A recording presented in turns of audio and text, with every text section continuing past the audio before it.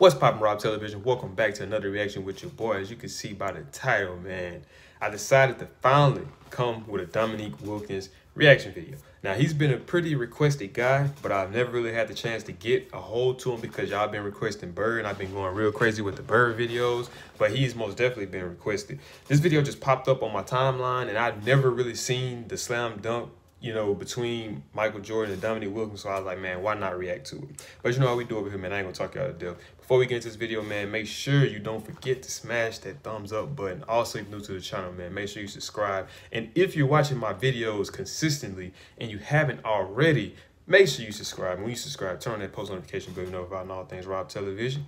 Let's check it out. Jordan, Dominique Wilkins, and I ask you fellas if you thought Jordan should let him go first or not. Well, I think that Jordan probably did the right thing. He's going to put the pressure on Wilkins. And Dominique is going to give a little running start to this one. Let me see some. Much though. From high above the rim. High above the rim. Well out in front. I think that that's the key, as well as the height, how far out in front he caught it when he's able to hammer it home. And again, he makes it look like it's routine, but watch, look how far away he is. That's a great start for Dominique. And look, still going up when he caught it. Right, and he stayed up for so long, took off from just inside the bottom of that circle, and was able to throw it. He was up there, though. I ain't gonna lie. He was up there. Up from the top of the key. But watch one more time. There he is from the top of the key. The perfect toss, the perfect timing, and look at he stay up, and throws it through with power. And the perfect score of 50 on that. There you go. From Dominique, your airness. now the defending champion. Well, now Jordan does have his first taste of pressure in the slam dunk competition.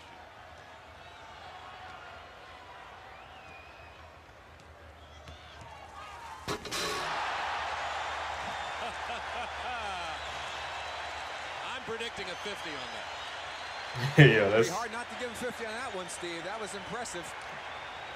That time he did that's the two-hander, that's 50. Double clutch.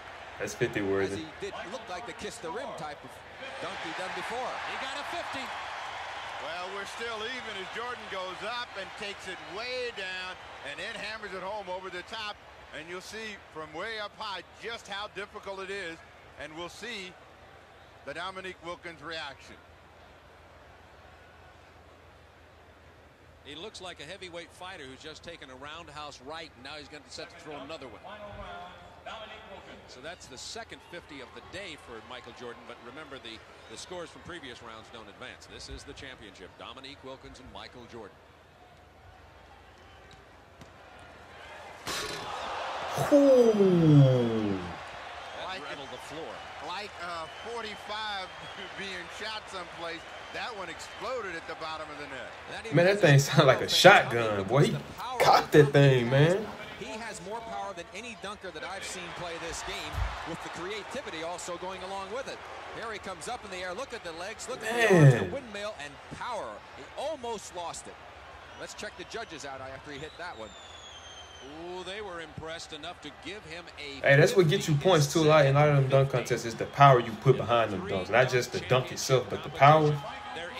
That thing sound like a shotgun, man. So that's 2 straight 50s, bro. You know what he's telling Greg Anderson? Yeah, that'll get some heat on him now. We're gonna see what the judges will do now. I see something, Mike. You got the pressure on you, man. That's 2 straight 50s, dog. Jordan for his second, at a 50 on the first.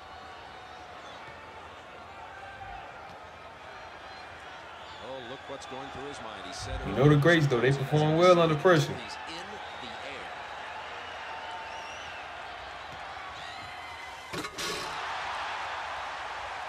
Looked like a figure 8 with the double clutch. This is much like a heavyweight championship crowd, you know, and they are trading big, heavy right punches. Jordan took a long time to think about this, knowing he had to get the judges' attention. A 47 was awarded on that dunk. Oh, that is some great creativity, and you notice he's going they with gave him a 47. A little more power as we watch the reaction of Dominique Wilkins as Michael went in for the dunk. and he just waits to see what the score is. What y'all think about that dunk? Y'all think that was 47? When he takes off, look at the way he moves the ball from the right down low to the left, two hands, and throws it through with authority. These judges are going to need the National Guard to get out of Chicago Stadium. Yeah, it's a hostile. But then that's in Chicago. Oh my God. Well, Dominique only needs to come up with a. Well, No wonder they going so crazy. If he gets a 49 or a 48, 49 he can't lose, or 40, 48.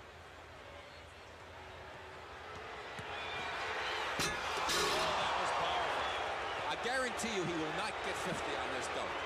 Nah, he not gonna get 50 on that one. Because it was almost like the last dunk he just did. Judges are going through, their entire lives are flashing in front of their eyes. 47, Michael gets a 50, and it's a dunk off.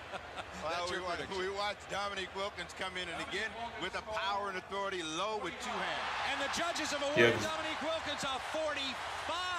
That's incredible. Could we call it a make good? I mean, that's a two-hand windmill with authority from the sideline. But let's watch.